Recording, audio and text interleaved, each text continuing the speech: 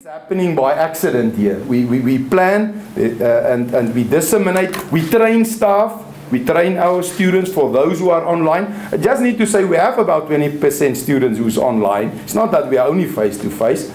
And then our consideration was, after research we conducted, is the distribution of hard copy learning materials to students without digital access. Those who are in Magwela Ring, Seshego, Bushbuck Reach, Lusiki, Siki, wherever they are. And I will explain the plan, and we call it actually now the paper-based. Further, our plan has two phases, and I will give the timelines now. First of all, we start with digital delivery to about Prof. Mukola can help about. There's some students who will, in some faculties, who are geared, guys who are studying IT, engineering, sciences. The nature of their programs require them, when they enroll, digital equipment, for a lack of a better word. The other groups will have the so-called paper-based. This is the first phase where we're in now, and I will explain the phases. And then the next phase is the phased return of students and staff to campus when the risk levels allow face-to-face teaching. So we are going closer to the action. The phased in return of students and staff is guided by the campus readiness, and also the lockdown levels will inform us. The announcement by our Minister of 30% at the different stages, and I will go into it now a bit in detail. Right, our delivery remote multimodal, I'm not going to read that. It says the remote multimodal plan. I can later explain what it is. It's just a flexible emergency plan where you consider various modes to finish your year. It's just a fancy terminology. We are having a learning management system by tutor. We have Blackboard. So we are fully geared to go online for the entire university if our students have the equipment. It's not the university, you can't do online. It is, we are geared centrally. Okay, now very important, the paper-based learning materials will be distributed in print format to students who may not be able to use digital mode due to various reasons, as I explained. The paper-based mode will include all the information. For a lack of a better word, we are not specializing in distance education like UNISA, but it's a typical UNISA model, which we are geared for. Why can we do this? In the past, TUT has had about 20,000 distance education students in Zimbabwe, Zambia, and Namibia. So we have a capability with very sophisticated printing rooms in Sunnyside, Pretoria. So we have a bit, we phase it out over time. So we have that ability and understanding to go paper-based. Okay, so this is what we will do there. We have an approved assessment plan, which will be implemented, guided by our university policy on assessment. And I have to admit, there was a lot of questions about assessment. We have a pedagogically sound assessment approaches that are responsive to the remote mode. In other words, our distance students will basically do assignments. This is how we will track them. But in the similar online programs, we will have assignments, so that you don't have a differentiated approach, because otherwise pedagogically you might be found wanting if you assess differently. Now, very important, the question I get is, when official exams will be scheduled in the first quarter of next year, it is the classical exams where all of them will sit, and I will later explain, and where students, because we have a monitoring system, who fall behind, we will have a catch-up plan. So we will be fair, reasonable to understand if there are students. So we've planned for all of this, and I can give the details. The campus readiness plan conforms to the government lockdown strategy and the DET regulations, the one that was released yesterday. The facilities preparedness is staggered to give effect to the phased return of staff and students, subject again to the alert levels.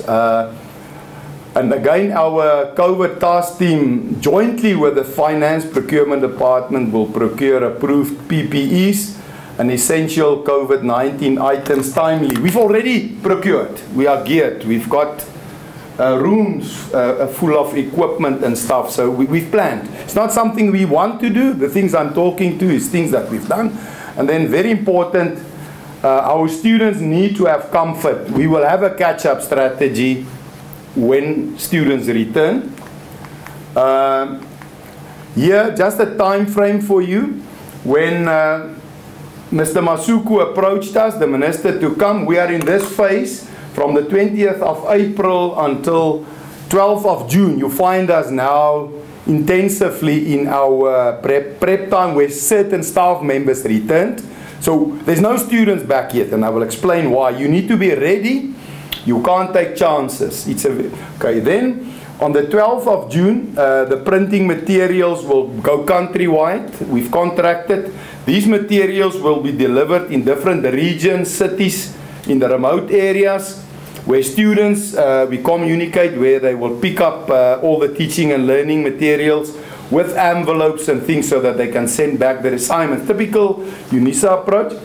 Then we also did some student training for online. You can see for 2 weeks, we gave the students who for the first time go 100% online. You need to give them training. What is this online all about? And then our first semester will start on the 1st of July, and I will speak about clinical students now.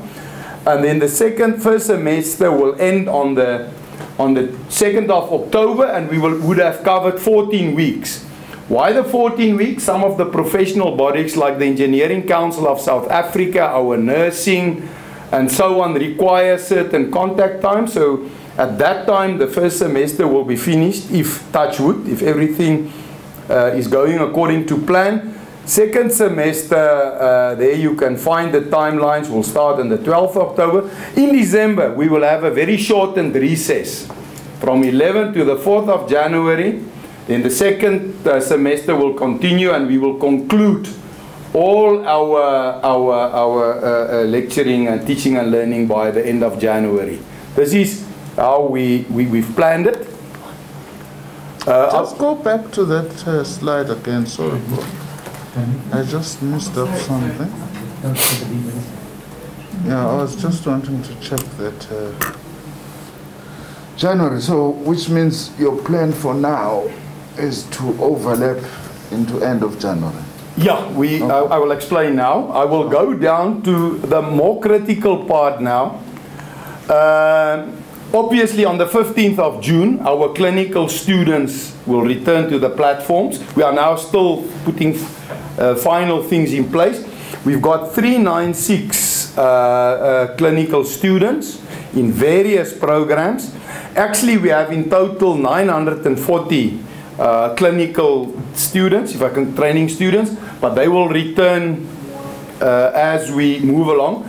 Very important to mention here that this 396 is part of, is in line with the regulations, is part of the 30% that is coming back. On the 20th of July, we bring back the final years. This is now part of the first on level 3, the first 33. And I will now just explain, give you an exposition of what is this, because of the size of this university, what it means to bring back 30%. It is complex. So, and then our first years, you will see there's normally a 2-week period before, so the students will have a 2-year period, the final years. Same with your clinical, they will have 2 weeks before they start. Similar with your first years, which will come back on the 24th of August, and on the 14th of September, your second years, and by that time, it's 100%. Our only challenge there, Minister, is the physical distancing, and we are still doing studies to check if it's possible to bring back 63,000 students, all of them, physically back. It might mean that some, and I just have to say it might mean that some of our humanities and social science students who do not require laboratory and technical equipment, we've not taken that decision. We need to be fair. Conceptually, we are fair. Each one of them have a chance, and then I repeat again, the official exams, and for year students, they would have covered then 27 weeks